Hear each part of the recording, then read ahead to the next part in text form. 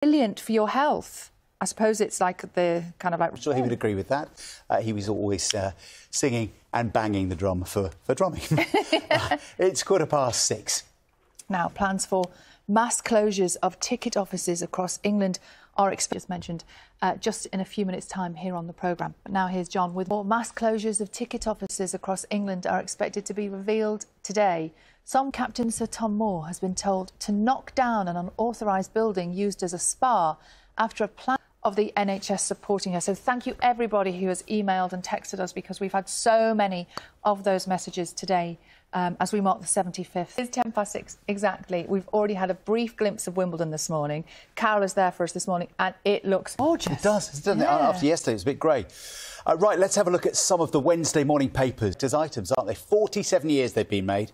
A classic. They've changed, haven't they? But they will be there for a few days yet to come. Brand new.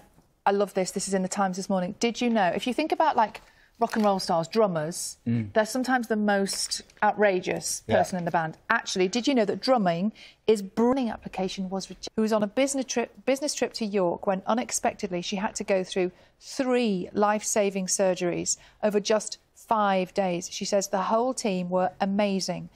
But a special thank you goes out to the woman who...